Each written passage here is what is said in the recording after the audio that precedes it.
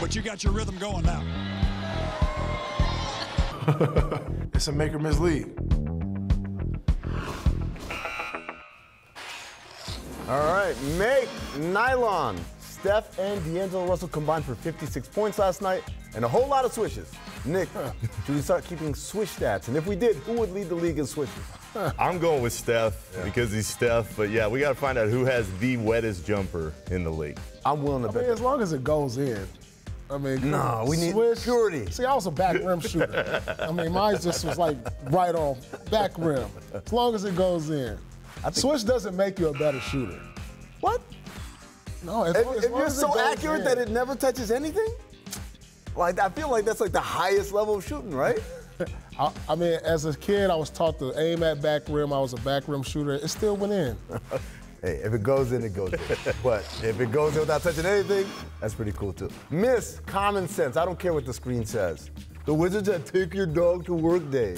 Paul, do you ever take your dogs to work? I got 4 dogs, and I've never taken not one to work. That's common sense right there. I Nick, have you ever taken your dogs to work? No, I'm allergic too, so I'm all for the keep your space at home. I guess this is what you got to do when you're going to win about 25 games. Hey, I'm just saying. No? Well, look, everyone. Oh, you guys are all dog lovers. Excuse me. It's like a minor league baseball promotion. It's what it is. Support. Dario Saric hits the deck, and now watch all 4 Suns players rush to his rescue. Nick, does this at all change your opinion of the Suns? No, they're still terrible, but Monty Williams is trying to push that culture. Good for him. This is the type of highlight you see, guys. Yeah. When you're trying to change the culture and guys are buying in early, good for them, but they're still going to be bad.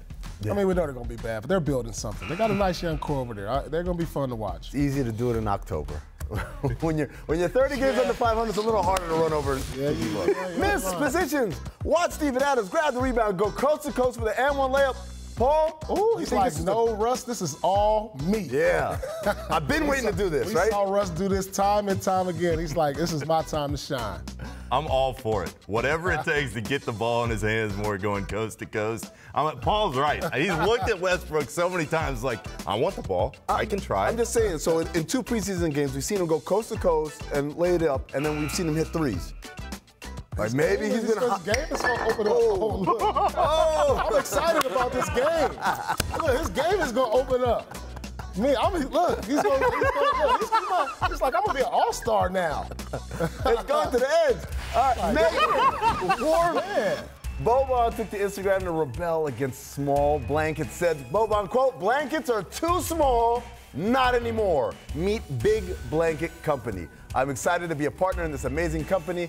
Nick, are you worried the company will run out of fabric, and are you worried about the initials of that company? No, that's a better question. But no, I'm for anything Boban wants to get into. He's underpaid. I think more companies should get into business with him because it seems like he is the fun guy of the NBA. He actually is. Everybody loves him. What bed are you gonna put that on? A Boban bed. A Boban bed. It's probably one of a kind. It just reminds me of like Friedman's in Atlanta. Like they had the market cornered on shoes, big shoes or whatever. But he's got the market cornered. Everybody's not this guy's size. I mean, come on, 7'6". A regular blanket's like a napkin for him. The Mystics.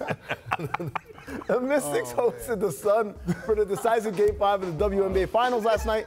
Despite falling down by 9 in the third quarter, Delle Donne dropped 21-9 and led a comeback for the Mystics' first WNBA title in franchise history.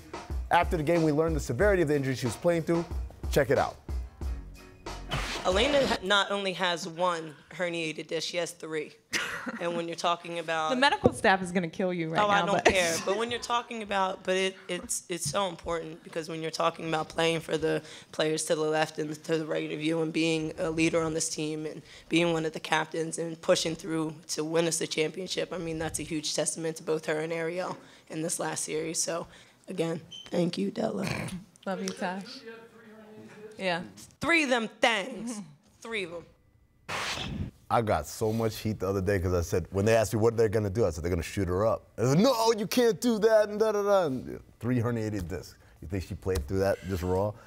Nick, what's your reaction to hearing that Delle Donne played through 3 of them things, as Natasha said? It's awesome. In my mind, nobody is Diana Taurasi, but she is, Elena Delle Donne is this era's athlete who has proven that she has taken her game to a whole different level. When you play through that kind of pain and still deliver on the biggest stage, you deserve any and all praise that comes your way. I mean, I don't know what it feels like to have a herniated disc, let alone 3 of them. But to play, I mean, I had a sore back and that was tough to play on. I mean, I played, everybody asked me why I was in the wheelchair. I played on a torn ACL in the finals. I mean, you know, but 3 herniated discs. I'm just kidding, by the way. My ACL was. We weren't on camera. Paul saw me look at him like. Everybody asked me why. Of course, I had a torn ACL in the finals. Now what? Play through it. Thanks so much for watching ESPN on YouTube. For more sports analysis and highlights, download the ESPN app. And for live streaming and premium content, subscribe to ESPN+.